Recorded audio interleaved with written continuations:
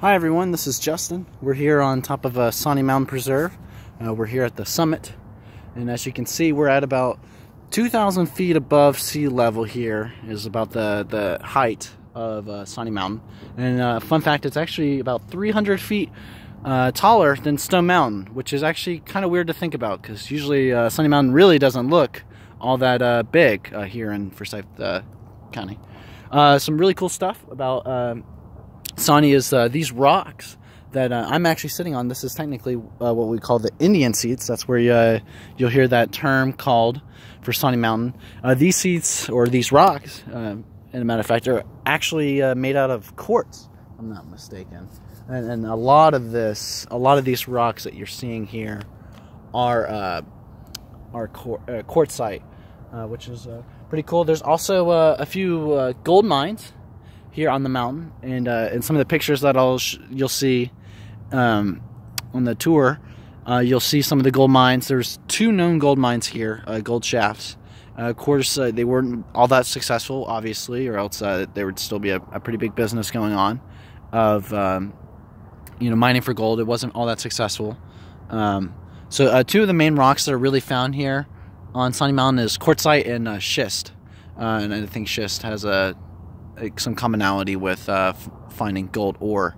And so right in front of me, you can see, I mean, it's the visibility isn't all that great today, but you can see a lot of the Appalachian Mountains over here. And I think Mount Oglethorpe is right in front of us.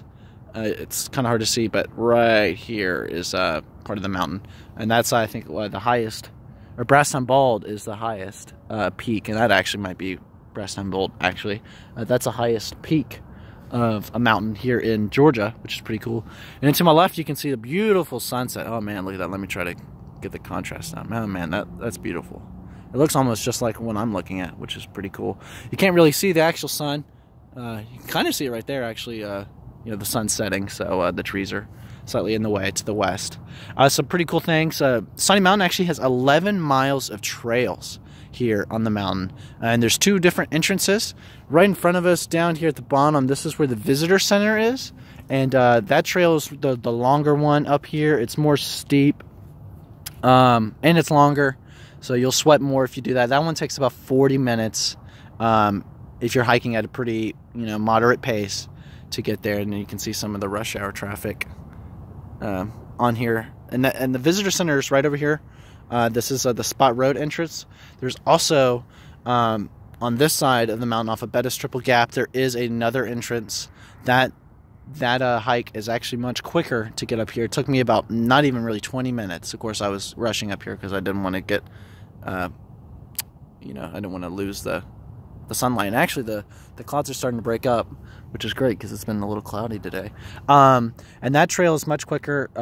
They actually did another add-on on the Bettis Triple Gap side, and they made even more trails over there. So if you're really looking forward towards running or hiking, that's a great spot.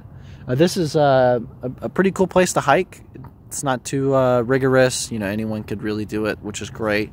And over here, there's actually I want to say canopy. It's not a canopy. It's kind of an observation deck. Yep, an observation deck to look out and see the view. It's absolutely amazing. There's a landfill right over there. That's beautiful. Let's see if I can get the contrast. Yeah, right there. Beautiful.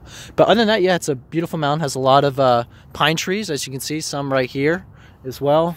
A lot of pine trees, because they can survive that kind of environment. You got some oak trees down there, beautiful, but mainly pine, lots of pine, because up here, you're about another 1,000 feet above where the bottom of the mountain is, and so the climate's a little bit different up here, so certain plants can't live over here, but that's all right. But yeah, this is Sawnee Mountain, and I hope you guys come up here and hike it. If you haven't already, it's a good place to hike with the family or the kids. Yeah, so see you guys.